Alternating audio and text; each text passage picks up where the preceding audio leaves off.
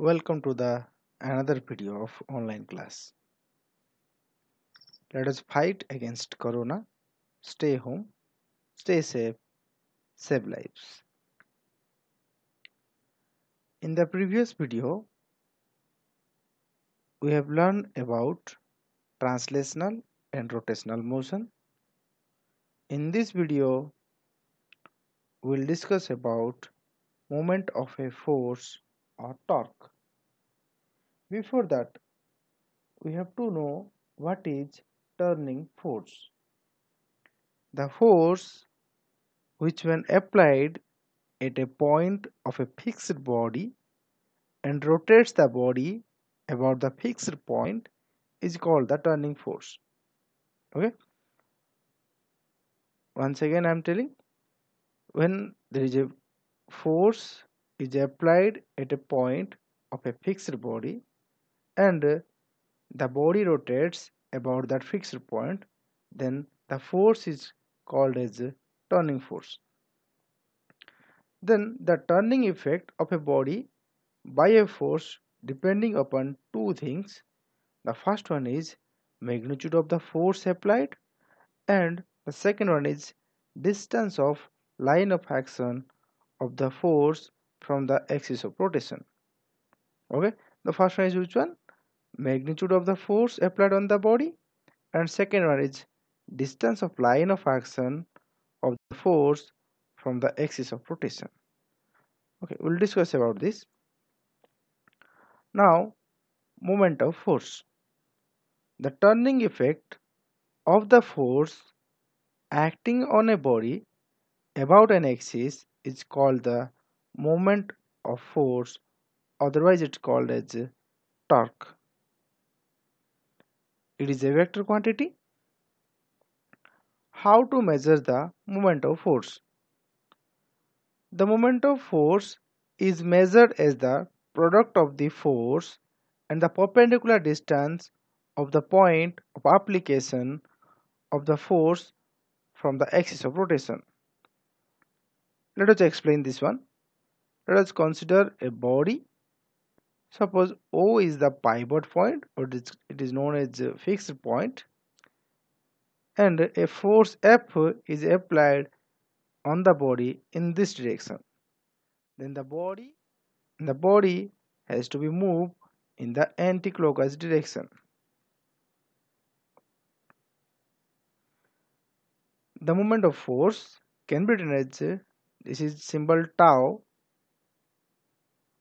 is equal to force multiplied by perpendicular distance from the point O.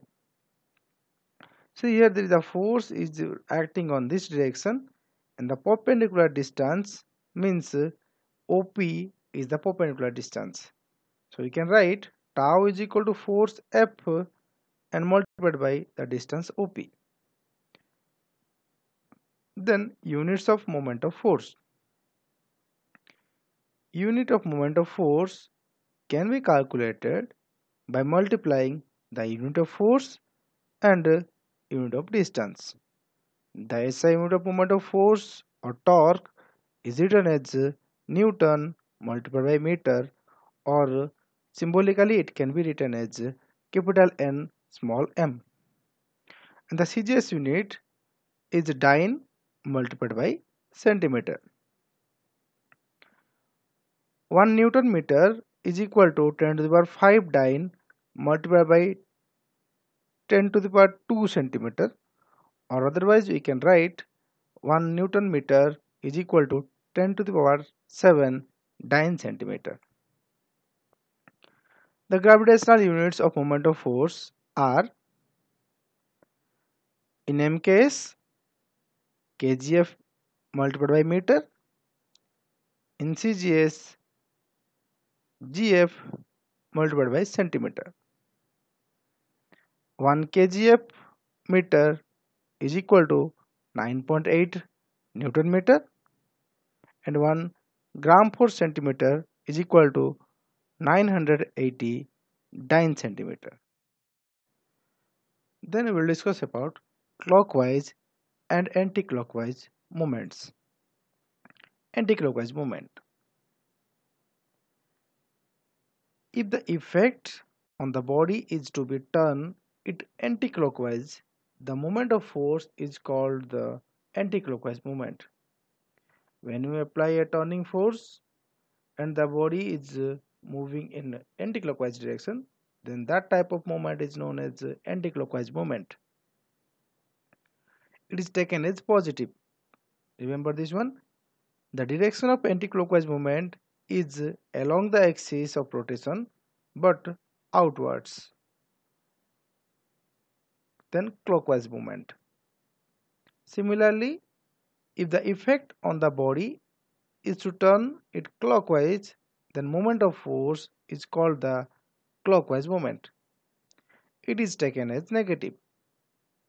The direction of clockwise movement is along the axis of rotation but inward. Remember, the anti-clockwise movement is positive and the direction is along the axis of rotation and outward, but clockwise movement is taken as negative and the direction is along the axis of rotation but inwards.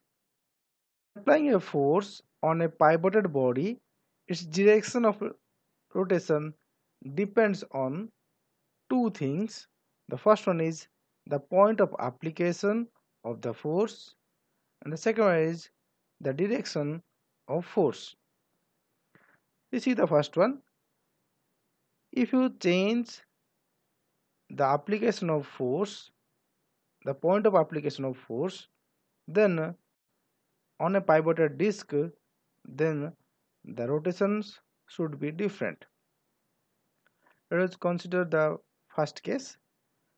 When onto a disc we apply a force F in on side A, then it will rotate in anti-clockwise direction and taken as positive.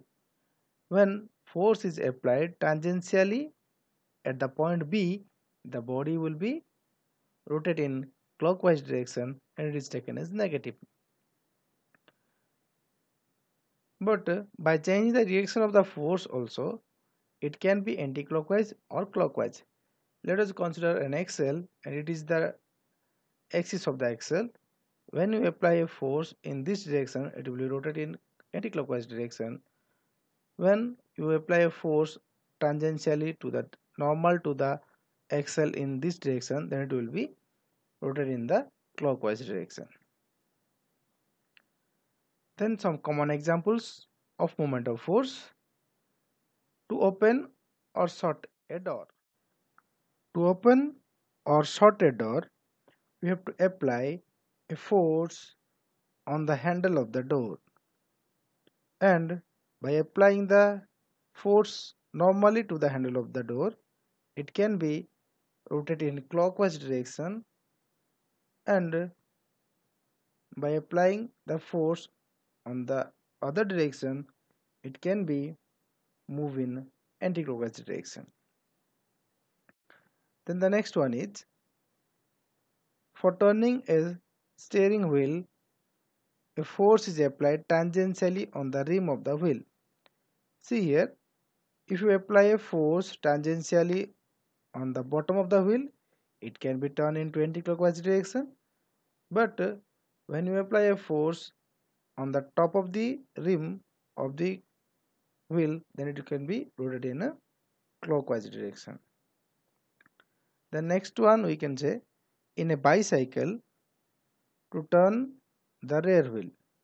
So what you have to do in a bicycle, to turn the rear wheel anti-clockwise, a small force is applied on the foot pedal of a two-third wheel of size bigger than the rear wheel, so that the perpendicular distance of the point of application of force from the axle of the wheel is large. The two-third wheel is joined to a rear wheel by a chain through their tooth. The next one, a spanner used to tighten or loosen a nut. Here there is a nut and there is a spanner. If you apply a force on the handle of the spanner, then on upward direction the nut can be moved in anti-clockwise direction. If you apply a force on the handle from the above, then it can be rotated in a clockwise direction. Thank you. In next video we will discuss about couple.